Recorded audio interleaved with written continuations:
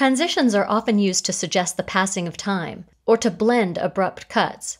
Applying transitions in Rush is super easy, and can really make some footage more engaging. I'll create a new project and give it a name. I've got some clips in a media folder on my desktop, so I'll select some shots to use in a new sequence. And press Create to get started.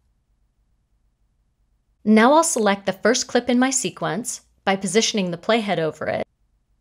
Then I'll open the Transitions panel, and under Presets, I'll choose the Cross Dissolve.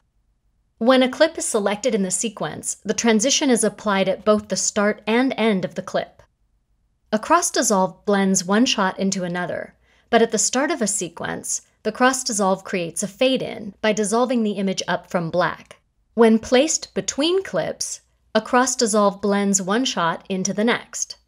If I press Command or Control-A to select all the clips in the sequence, and then choose Cross Dissolve from the Presets panel, the transition will be applied at every cut point between all the clips.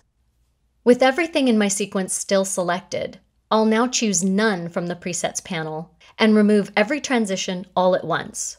I'll deselect all and select the first clip again. And this time I'll choose the Dip to Black preset.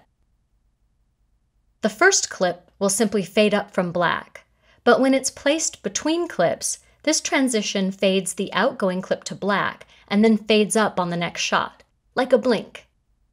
A dip to black transition is typically used to signal the beginning or end of a scene, so I'd like to use it at the very end of my sequence. Rather than select the final clip, which would apply the transition in two places, this time I'll drag the Dip to Black preset from the Transition panel and drop it at the end of the last clip. Another useful transition is Dip to White, which works a lot like Dip to Black, but as you'd expect, fades the image to and from white. It should work well to smooth this cut, where the camera tilts up into the fog above the Golden Gate. So I'll head up to the Presets panel, grab Dip to White, and then drag and drop it on the cut. Now I'll press play to see how it looks. I think it could be longer.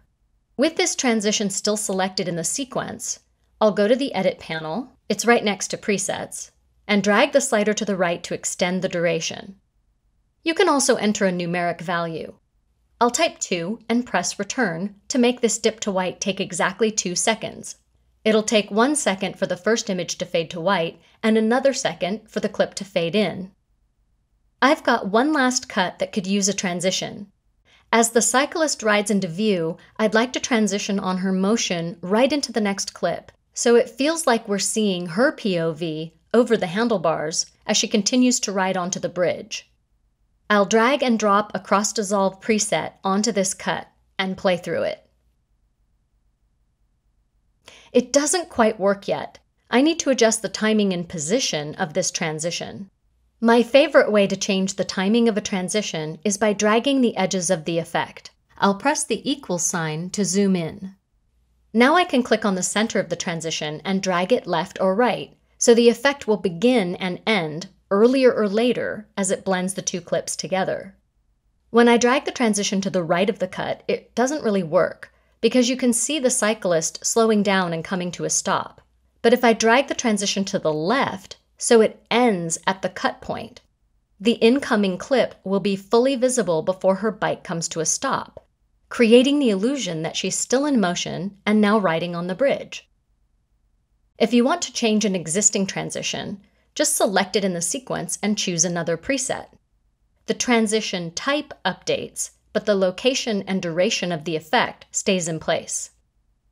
If you want to update the duration too, drag the edges or double-click on the transition, which opens the Edit panel.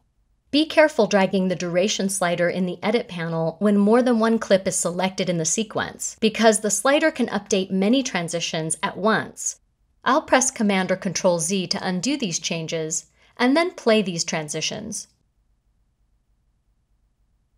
I think it's really cool that you don't have to remove a transition to trim clips, but you can always select a transition and press Delete to remove it.